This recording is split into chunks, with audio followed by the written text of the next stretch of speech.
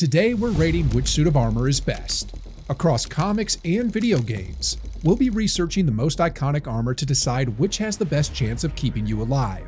In this breakdown, we're ranking them by 4 criteria: their offensive and defensive powers, their reliability in combat, their production cost, and how likely it is that science could create them. Drop your favorite pick in the comments, and we'll see how it stacks up when science weighs in. And the first step on this journey takes us to the armor that demands nothing less than rewriting the human body itself.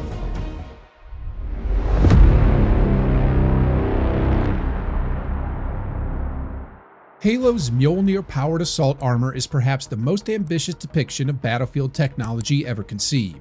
The defining feature is its ability to extend the soldier's nervous system directly into the suit. In practice, this means that the instant a thought forms, the armor executes it. There's no lag between brain and body, no hesitation between decision and action. For a Spartan who has been genetically re-engineered and surgically enhanced, this feels like second nature.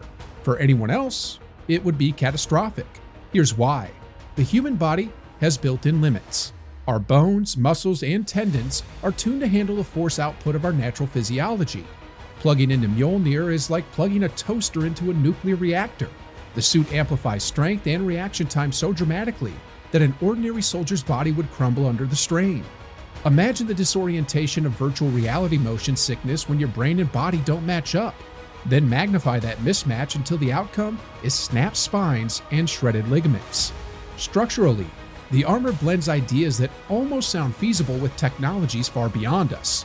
The titanium alloy plating recalls real military armor, while the hydrostatic gel beneath it echoes research into non-Newtonian fluids that stiffen on impact.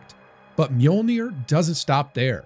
It houses a crystalline memory layer designed to run an onboard AI, essentially turning the suit into a wearable supercomputer.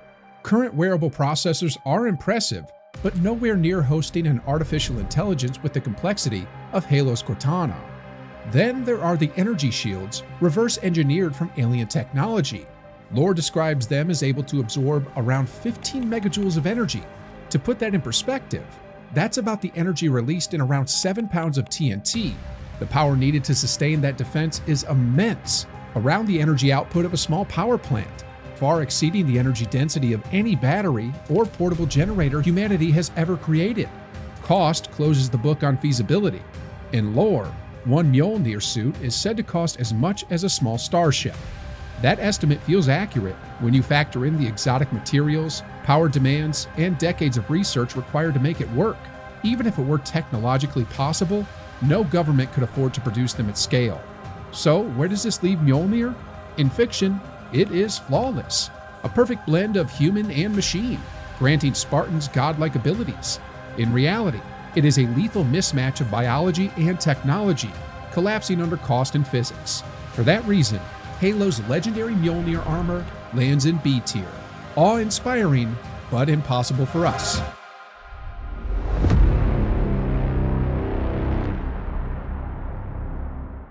Iron Man's suit is one of the most recognizable pieces of fictional technology ever created. It promises everything: flight, weaponry, AI integration, environmental versatility, and even self-repair. On screen, it feels limitless. In practice, science says it's impossible. Let's start with flight. Real jet propulsion requires engines that take in huge amounts of air, compress it, ignite fuel, and expel exhaust to generate thrust. Fighter jets, for example, burn thousands of liters of fuel per hour to achieve supersonic speeds. The idea that hand-sized thrusters on Iron Man's palms and boots could generate comparable thrust is absurd. The arc reactor powering the suit is supposed to be a compact, limitless energy source. In reality, the material composition raises more issues. The films often describe Stark's armor as gold titanium alloy. While titanium is strong and corrosion resistant, it's not heat-proof enough to survive rocket exhaust inches away from the body. Carbon composites and ceramics can resist some heat, but they are brittle under stress. To build a suit that's simultaneously bulletproof, heat-proof, and light enough for acrobatic flight is beyond the ability of any known material. Then there's the nanotechnology. Later versions of the suit, like the Mark L, deploy as swarms of self-assembling particles, capable of forming weapons on demand.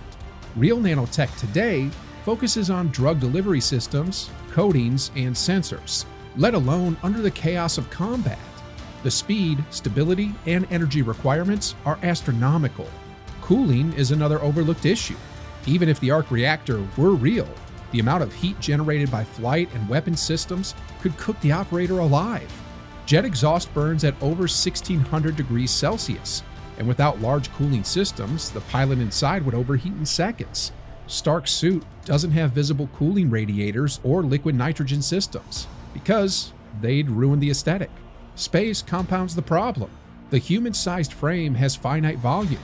If you prioritize thick armor, you reduce internal space for weapons and power storage. If you prioritize flight systems, you compromise armor thickness. Real engineering is always a trade-off. Stark's armor sidesteps these trade-offs by ignoring them entirely. Still, within the Marvel Universe, the armor works. It adapts to any situation. The versatility makes it one of the most impressive fictional armors ever created. But when judged against physics, material science, and economics, it collapses. In lore, the cost is never clearly stated, but one can assume it would exceed billions. Exotic materials, impossible reactors, and nanotech systems make it prohibitively expensive. In terms of reliability, the armor is flawless in fiction, but in reality, it would be prone to catastrophic failure. Iron Man's armor is the ultimate fantasy of personal technology. It inspires engineers and storytellers alike, but inspiration is not feasibility. For that reason, Iron Man's armor, like Halo's Mjolnir, lands in the B tier. Iconic and unforgettable, but impossible in practice.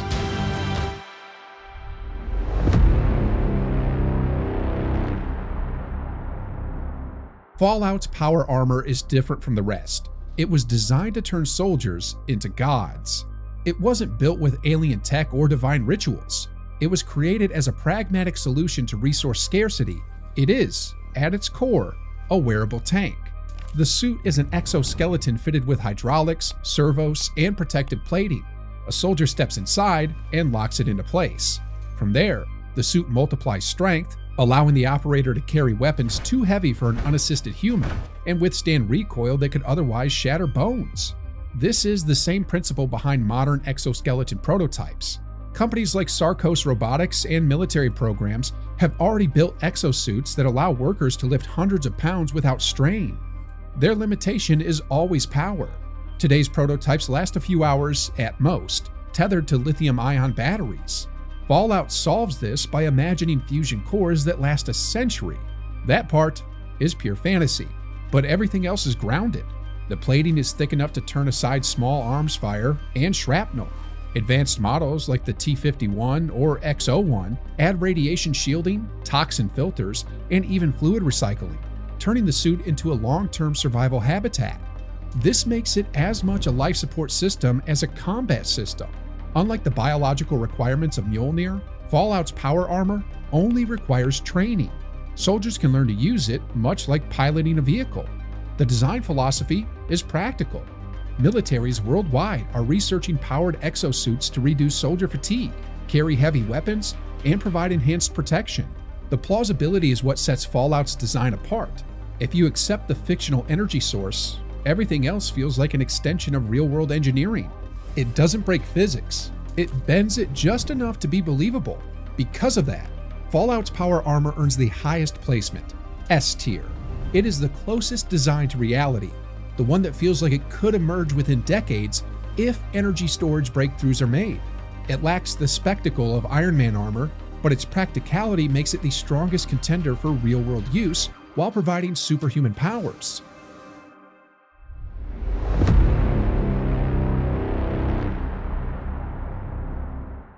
When most people think of stormtroopers, the first thing that comes to mind isn't fear. It's those infamous missed shots. But take away the memes for a second, and the armor they wear deserves a closer look. Stormtrooper armor isn't built to turn its wearer into a super soldier like Mjolnir or a walking tank like Fallout's power armor. It's mass-produced battlefield gear designed to be practical for an empire that needs to outfit millions of soldiers across countless environments. Let's start with protection. Canon says the armor is made from plastoid composites layered over a temperature-regulated body glove.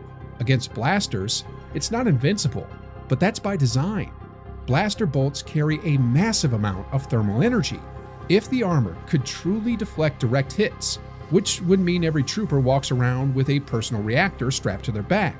Instead, Stormtrooper armor disperses some of that energy, often preventing burns from becoming fatal. Against shrapnel, environmental hazards, and low-power weapons, it's far more effective. Reliability is where it shines. The armor is standardized and modular, meaning it can be mass-produced and easily repaired. This stuff is designed for logistics. It can be shipped by the thousands, reassembled with spare parts, and adjusted with specialized kits for snow, desert, or aquatic environments. Modern armies thrive on standardization. Just look at the AK-47 or M16. Stormtrooper armor follows the same philosophy. Cost is also a critical factor. In universe, the Empire's budget had to stretch across trillions of troopers. The design had to be cheap enough to mass produce without bankrupting the Imperial war machine. That makes plastoid a smart choice. It's light, reasonably durable, and far cheaper than exotic alloys like titanium or adamantium. This is the first suit on our list that actually feels economically sensible. But compared to the energy-hungry designs we've looked at, Stormtrooper armor feels grounded. So while it won't make you superhuman or let you survive a direct tank blast, it will keep you alive in toxic atmospheres, protect against environmental extremes, and keep costs manageable across an empire. That practicality is exactly why it earns A tier. Stormtrooper armor isn't flashy, and it won't win a one-on-one fight with a Spartan. But as scalable, believable battlefield gear, it is one of the smartest designs on the list.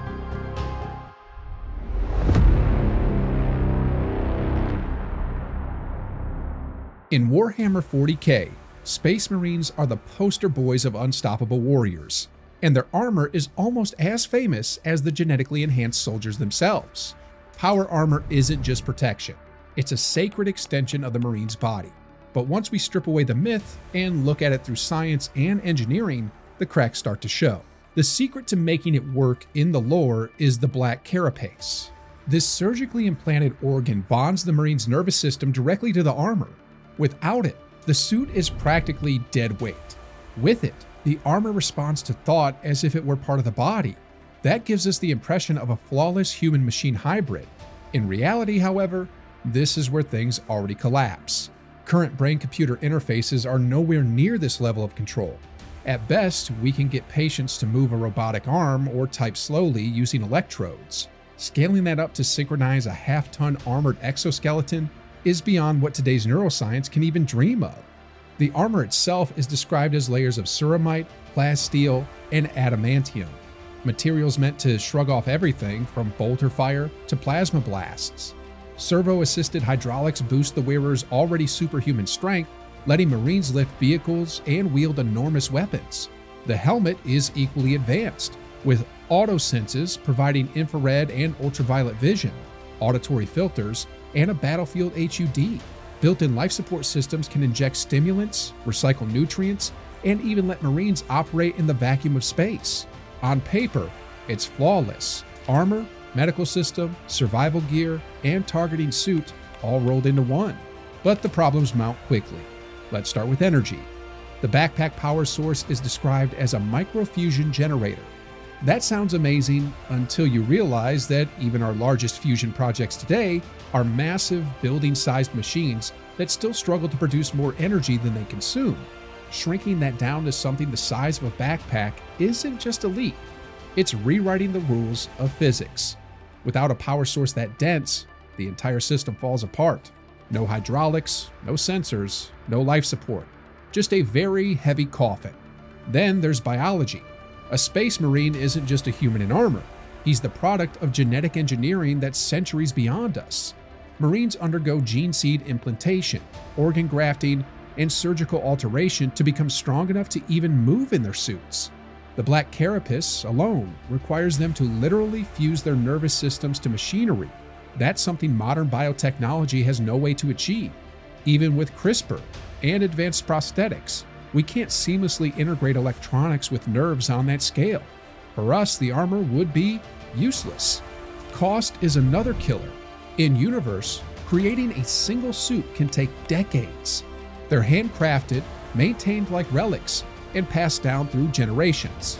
Modern militaries prioritize mass production and rapid deployment. Equipment that takes decades to make would bankrupt any real-world military and leave armies hopelessly outpaced. The logistics just don't make sense outside of Warhammer's gothic, ritual-heavy universe. And finally, reliability. In the lore, power armor is incredibly reliable, capable of functioning for centuries with the right maintenance, but that's a product of narrative consistency. When judged across powers, reliability, cost, and plausibility, Space Marine armor is a contradiction. In the Warhammer setting, it's perfect, powerful, reliable, and steeped in ritual. But in our world, it's impossible. The biology doesn't work, the power source doesn't exist, and the production model would collapse under modern economics. That's why, despite its iconic status, Space Marine power armor falls into B tier. It's awe-inspiring in its universe, but breaks completely under the lens of science. When you break down each design by powers, reliability, cost, and plausibility, the differences become crystal clear. Halo's Mjolnir Armor and Tony Stark's Iron Man suit may dominate pop culture with their spectacle, but when judged by real-world science, both collapse under impossible energy demands, fragile biology, and budgets that no military could ever sustain. Warhammer's Space Marine power armor is legendary in its lore, but its reliance on gene seed biology, microfusion reactors, and centuries-long production cycles means it also joins them in the B tier. Stormtrooper armor, on the other hand, often mocked for its shortcomings, deserves more respect. It's practical, mass-producible, and actually grounded in technologies we already experiment with today. It may not be flashy, but that's exactly why it earns a solid spot in A tier. And finally, Fallout's power armor stands above the rest. Strip away the fantasy of its fusion cores, and what remains is a plausible, industrial-strength exosuit that could exist within decades. Its design philosophy is grounded in practicality, making it the closest bridge between science fiction and reality. That's why it claims the top spot in S tier. Which one would you step into during a firefight? Let us know in the comments, and don't forget to like and subscribe for more nerd science deep dives.